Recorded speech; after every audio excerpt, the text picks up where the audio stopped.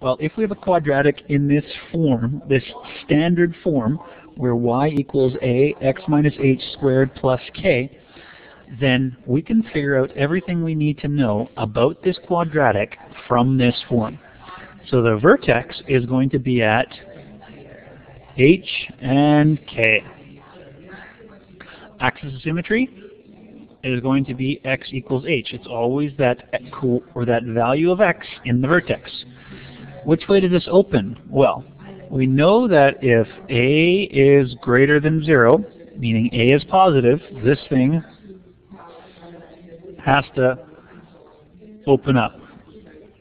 And if a is less than 0, this thing opens down.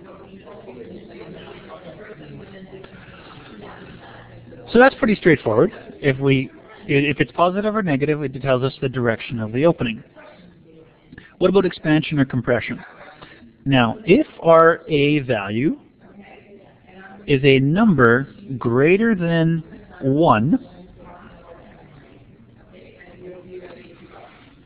or the absolute value is what I should be more specific, meaning if that number for a is either a number bigger than 1 or a number less than -1, that's what the absolute value means, then this has been vertically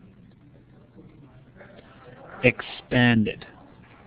So we've made that graph vertically, up and down. We've pulled on it, we've made it skinnier, we've vertically expanded it. And now if the absolute value of a is less than 1, and what that means, if we're saying the absolute value of a is less than 1, then it's a fraction value less than 1 or greater than -1, then this is what we say has been compressed vertically, or vertically compressed, doesn't matter which order you say it in. So that's the graph that has been squished. And what's the maximum or minimum?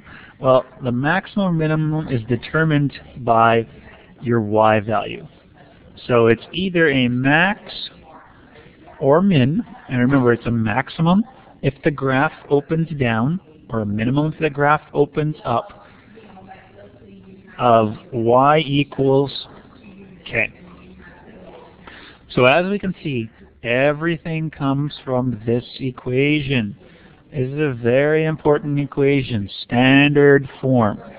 Standard form.